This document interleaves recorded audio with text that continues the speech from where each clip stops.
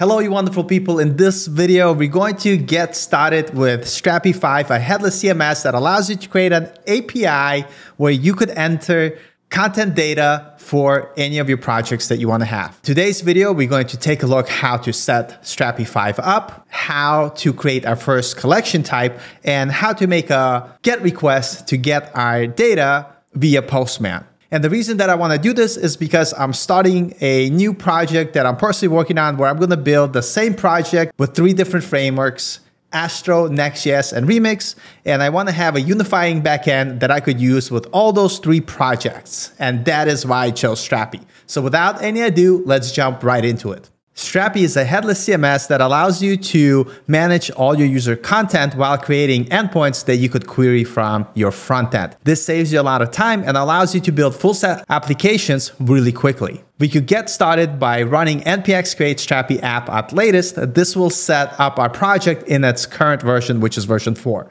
But I want to be a little bit more adventurous, so we are going to try the get early access to Strapi 5, which is due to be released at some point at the end of September. So that's what we're going to do today. I'm going to click on try Strapi 5. Instead of copying the whole command, I'm going to go ahead and just grab the front part so we could see some of the options that we have available to us. I'm going to go ahead and paste it in, and we're going to call this Strapi 5 and click enter. What's cool is that you could host Strapi easily with Strapi Cloud, but that's not something that we need at this moment.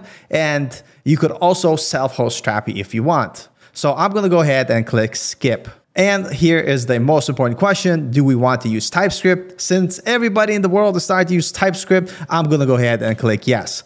You could also point your project to a SQL database or Postgres database. In our case, to keep things simple, I'm going to use SQLite and click enter. This is going to go ahead and set up our project. Once everything is installed, you could see the commands that are available to us. We're going to start with npm run develop, or in my case that I'm using yarn. First thing you want to do is make sure that you cd into your project, and we're going to run yarn develop. We could navigate to localhost 1337, and we're going to be prompted by creating our first admin user. Go ahead and fill this out. Enter your name, email, Bratslavsky@strapi.io, and a very secure password. Since this is local, monkey1234 exclamation point would be fantastic, and click let's start. And here we are. Now that we have our Strapi project running, we're able to add our content types that we will have access via API endpoints that we could access by our front-end application. And before we continue, you could always find more help in our Strapi documentation. Here, if you click get started, it's going to take you to our documentation site. And because we're using Strapi 5, which is the release candidate, you could click this link here, which is going to take you to the documentation. What's awesome, we have this Ask AI question, which allows you to ask questions about current features in Strapi 5. For instance, what is the difference between entity service and document service? And if this doesn't make sense, that is okay. You're going to learn about it as we continue. But in Strapi 5, we no longer using entity service, but we're using document service. And here we asked AI about the difference, and here it kind of talks about what are the changes, what are the differences. And what's awesome, not only does it give us the answer, it's also going to go ahead and give us the reference where we could reference the topic farther. For instance, if I want to learn more about the document service that we're using in Strapi 5, I could go ahead and click this link, and here I have the documentation where I have all the needed resources to help me have a smooth Strapi 5 experience. So definitely utilize the documentation. Now back to our homepage, we could do a quick tour where all of our magic is going to happen. Here, this is our homepage where we have a guided tour to get you started with your first collection type. We'll come back to here in just a minute. Here in our content manager, this is where you're going to see all your collection types and single types available to you once you create them. By default, you have a user collection type that has already been created for you. Here is our media library where you're going to see all your stored images, and here's the content type builder where all the magic happens. This is what we're going to use to create our first collection type. Now, taking a look at the settings, there's a lot of different settings here, but we're going to take a look at the most important part here for now.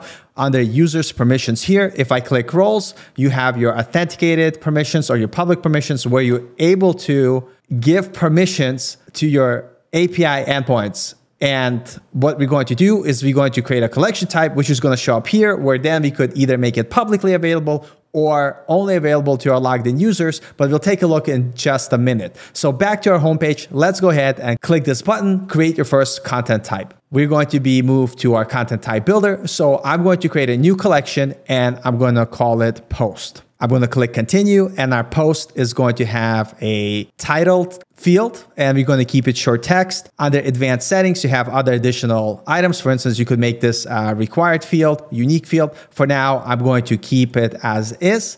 I'm going to go ahead and click another field, and we're going to call it content. I love Markdown, so I'm going to go ahead and choose this rich text Markdown editor, and I'm going to call this content. And now we're going to add another field. Every blog post needs a slug, which needs to be unique. So I'm going to go ahead and use this UIID, and I'm going to create a field called slug, and it's going to be tied in to our title. And finally, we want our blog post to have an image. So I'm going to go ahead and select this media. I'm going to call it image, and I'm only going to want one image. And under advanced settings, I'm only going to give permission to allow only images. And here I'm going to click finish. And here we now have our collection type. I'm going to click save. And now I'm going to navigate back to our content manager where we're able to add our first post. So let's go ahead and do that now.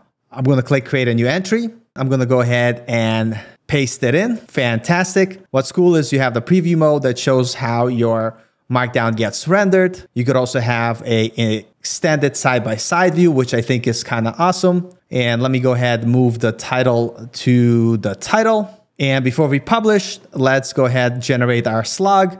And next, let's go ahead and add an image and add it here. Browse files. I think I moved it to my desktop. Here we go. Upload a new asset to library. Click finish. And now that we have our blog post, we're going to go ahead and click our publish button. Now that we have our content, we could navigate to settings, and under users permissions and roles, we need to give permissions to the API. Since our blog post is going to be publicly accessible, I'm going to go under the public setting here, and I'm going to select the post, and I want to have the ability to find all the posts and the single post and click save. What's awesome here, you could see the endpoint that we need, and basically we need to make a post request to our localhost 1337 at API post, and we're going to be able to get the data. So let's go ahead and give this a try.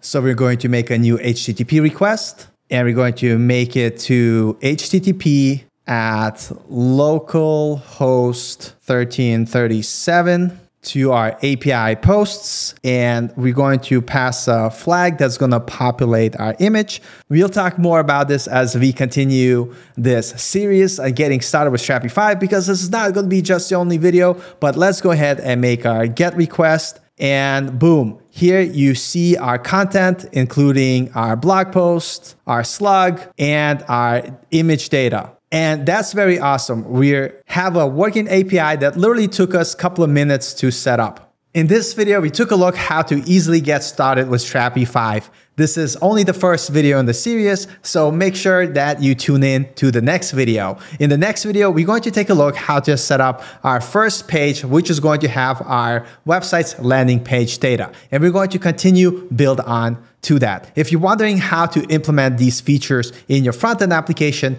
at the same time as building this tutorial, I'm going to be creating 3 different projects in Remix, Next.js, and Astro to show you how you could use multiple frameworks with your Strapi instance. So I'll see you in the next one.